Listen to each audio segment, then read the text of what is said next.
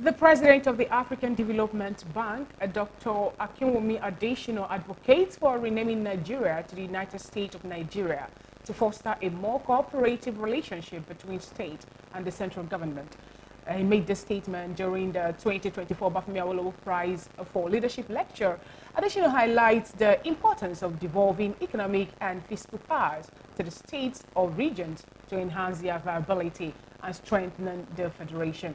He also stressed that the urgent need for Nigeria's restructuring, emphasizing that it should be driven by economic and financial viability rather than political expediency.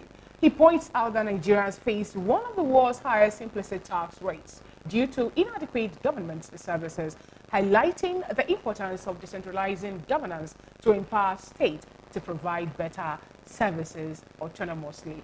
Okay, we have with us in the studio Mr. Akin Fatunke, and joining us virtually is Mr. Mukhtar Mohammed. And now to you, Mr. Akin, what do you make of Mr. Adesina's statement saying that we need to turn Nigeria to United States of Nigeria? Change management is always a fear. Should we change, will you not change? You keep on being afraid of wanting to try some change, and then you keep on expecting different results. I also think that it's well overdue. Another way of looking at restructuring, renaming, remodeling Nigeria. No. Again, that is not working. What really is in a name? We can still have, can't we have the federal republic and still, put things in order? Unfortunately, it's not a federal republic. So what do we have, if not? We have a country called Nigeria. We are not practicing federalism. Dr. Akinwumi Adesina was very clear in his developmental welfare orientation, and we've done this for over 60 years. We have regressed backwards. It is not only just the name of Nigeria. I have always said that part of the restructuring we should be thinking about is that when we see something black, let's call it black. We can't be saying it is some other colors when it is not what it is. Nigerian police force. Why should it be Nigerian police force? Still dovetailing with what the colonial masters gave us. Go out there and go and suppress them by force. Everything is by force. And up till now, you must have to try and force things. The Nigerian policing should be intelligence-based. So, Dr. Adesina was very clear. The relational confine that we found ourselves, Moses seems to be going there. What is in a name? A name is exactly what you call it. It's your identity. It's the identity. It's showing us the wrong identity. Have somebody out there at the commander-in-chief and president, at the local levels, yes, we have, at the state levels, you have the governor and all that. Very, very expensive, and people are not relating. The Labour Congress will be on strike. We just had a discussion about governors and, the incumbent governors and their predecessors always fighting here and there. Cost of governance is too expensive, and people are not able to relate. When we devolve, it's a form of restructuring. Let the power go to the states, and then the federal will now be giving support. That is the way it should be. Okay. That was the way it was under the parliamentary system, and we have jettisoned all that, and here we are at. I believe that there's so much in a name. Okay. I believe by what you are called, if somebody calls you a thief, you know how that is going to hit you if you are not. Because somebody has stolen in this environment, you are not a thief. Well, you just have to continue to look like one. No. Let's have United States of Nigeria, where we all go at our different paces, look at things differently. So if you have your allocation, as in Bauchi State, you can take 2.5 billion of that to send people on pilgrimage. That's your choice. You could look at it again, as we mentioned in Gombe. You are not generating enough to even keep you on top of it, and then that is the time you want to spend 15 billion. If that is the way you want to do it, so be it. Right. Okay. So you should not be running to the center and just waiting at the end of each month, no work, but you just get, and then it becomes very, very unfortunate in the sense that those who work, so we all work and get VAT. We have to find a way to spread it to people who don't even believe they should take VAT, say on tobacco, say on spirits. So we keep on matching that same spot, digging it deep. Let's go at our different paces and development. If I see Moses, I do not have any reason why I should be calling him a transgender until he proves himself otherwise. He's a man. He's a man. He's a man. Analogy. And if I see Pina, I will say, look, no matter how you want to put yourself and say you are a humanist. Yes, you are a human, but first of all, you are a woman. Let's call it exactly the way it is so that we can move forward. All right, Mr. Mukhtar, now to you. This is not the first time people have been calling for change in governance in Nigeria. We have some people who also suggested we should practice a parliamentary system of government in Nigeria. Now with Adesina coming up to say we need to call or we need to change Nigeria to be the United States of Nigeria, saying that the fulcrum will be the state and the federal government or the Abuja now will now be the one that will be overseeing little of how the affairs are. Whereas supporting them. Yeah, supporting them. Thank you, Mr. Akin. Whereas the state will provide everything that they need. What do you make of that statement? When you see a senior colleague like Chief in the studio telling you some of these things, and we did not live to see parliamentary part of government. We didn't see it.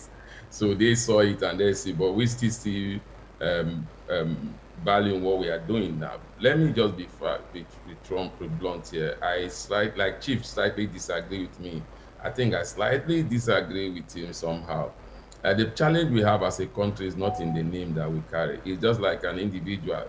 You know, Nigeria, we are very spiritual. You are very dull, you don't read, you don't work hard.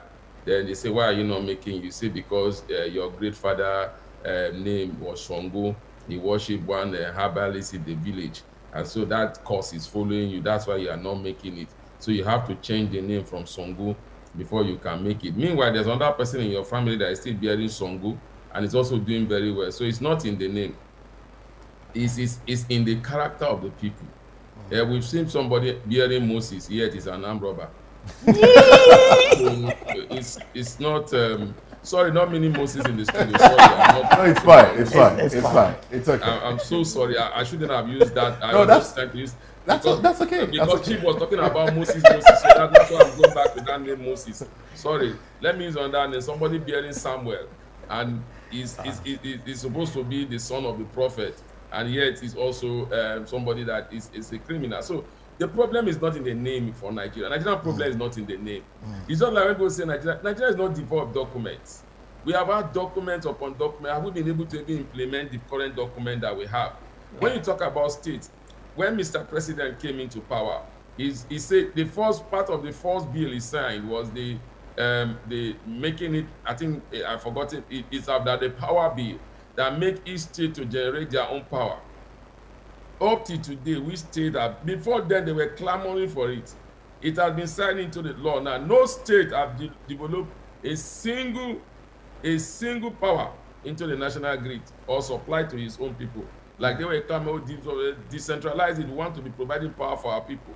So the problem with Nigeria is not because there's no document. Every state is supposed to be independent. The only place that the states are not really independent is when it comes to security. Running the filibuster federalism, like Kurumadu normally call it, is a choice. Let's give an instance. Lagos State is where it is today because at a point they were deprived federal allocation, and they begin to think inwardly, and they begin to generate revenue. So the problem with whether you call it United States of Nigeria, whether you call it Federal Republic of Nigeria, whether you call it Southwest, now Central, that's not the problem. The problem is not in the name. The problem is in the character of the leaders we produce and the character of the people that are in Nigeria. Okay. So we need to begin to look at restructure. When you see them talk about restructuring, I need to make it clear, and I maybe Chief might have a different opinion or might agree with me. When you see Nigerian politicians talk about restructuring, they are talking about power. They are not talking about economic restructuring. They are not talking about prosperity for his people, security for their people. They are thinking of power. The restructuring they have is how much can I control in my state, in my region? How powerful am I? So when the time you give us that restructuring, I become this in my region. I become the power broker. They are not looking at, oh, because when we restructure, my region is going to be one of the best regions in Nigeria and we are going to have sound education. No, that's not what they are looking at. So until we see somebody that comes out and begin to look at economic restructuring, which is the key to governance, there's only two reasons why I want governance: security and prosperity.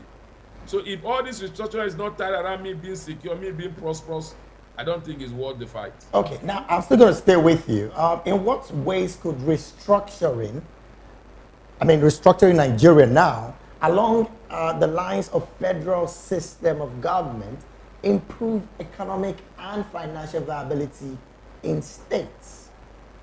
You see, the challenge is that they so-called what they call the concurrent list, which says that any resources in a state is not owned by a state. Okay. You remember the resource control incident that was led by the then governor of Akwa Ibom State, Obon Victor Atta.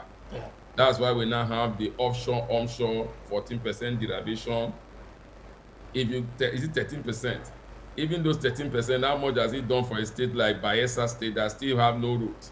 That's why having 13% derivation fund. So that's why, there are those links for that. Now we have National Assembly have created solid mineral developing states. How much solid mineral have they been able to produce to even develop? Rather, it has become a headquarter of banditry. So that's why I'm saying that we just say things because we want to see the economic gain to us. So when I'm talking about restructuring, until restructuring starts with the economic power of a state, like Chief said, why should I be paying value-added tax? I pay value-added tax on you collect value-added tax on alcohol, and you say on your television screen, on your billboard, you don't want alcohol advertised, but when they profit from alcohol, you will sell from it. Why? So those are part of the things that we need to begin to look at. There's no state in Nigeria that does not have a particular mineral resources to sustain itself. I can tell you. All they need to do, then they need to look inwardly. Okay. Today, United Arab Emirates, they don't produce anything. They made themselves a hub of development. Everybody wants to hold seminar. Everybody wants to hold program there. So it's not every state that we need minerals. Some states will just make themselves a hub of development, create tourism. Chief is talking about Bauchi State. Bauchi State, before now, we used to have the Yankari Game Reserve. Instead of the governor to think of how he can put 14 billion into Yankari Game Reserve, he's looking at how he can use that to send pilgrimage abroad. So that's to tell the people that we put in governance are not the people that are thinking inwardly. All right, talking about people that we put in governance now, to you, Mr. Akin Fatunke.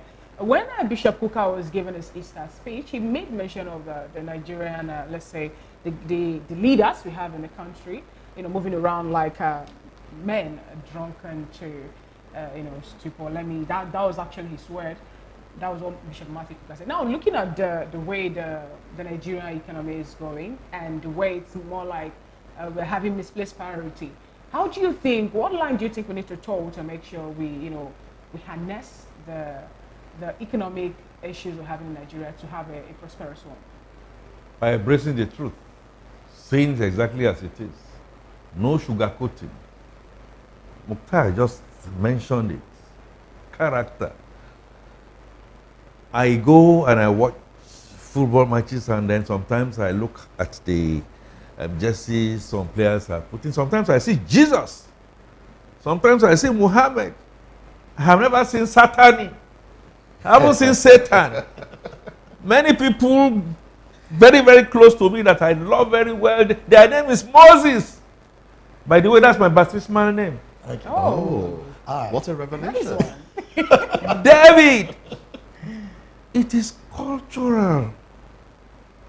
And not just it's cultural, from my culture, some other people may not see it from that culture. They say the name you give a particular child is what that child will be. So that's why you now have precious. You have promise. But you now have to now fire it, like Mutak quite rightly said. So we don't have a Moses who becomes an armed robber. My own type of Moses, not your own. Okay, who becomes an armed robber. Or a Fina who now becomes something else. Restructuring is, yes, in the way we say we are Federal Republic of Nigeria, we have continued to lie to ourselves. But that is not what we are. Really, development should go to the local government, should go to the states. All the tiers of government should be filling it, and not the other way around. The relational, and which is what Akinwumi Adesina was saying. Today, if something happens in Kwara Namoda, Tinubu, if something happens in anywhere in Abakaliki, Tinubu, no. It should be the other way around. And when you make it the other way around, we all know we all have our destinies in our hand. But we must say, and then we now restructure economically so that if you do not produce, I'm sorry, you cannot eat. All right, then. Well, this is where we have to wrap up this conversation. We must say a very big thank you to you, Mr. Akin Fatunke, who is an economist and also a communication consultant. Thank you for coming on the program. Thank you very much. Please always remember to add Moses to my name. I will think of changing my own name as well. Well, we must also thank Mr. Mukhtar Mohammed, financial analyst. Thank you very much for your time and your thoughts. Thank you for having me, Chief. Thank you. Thank you, Mukhtar. All right, then. So we'll take a break now. When we come back, we'll be going on YouTube to take your reaction, and then we'll delve into business, entertainment, and sports after that. Stay with us.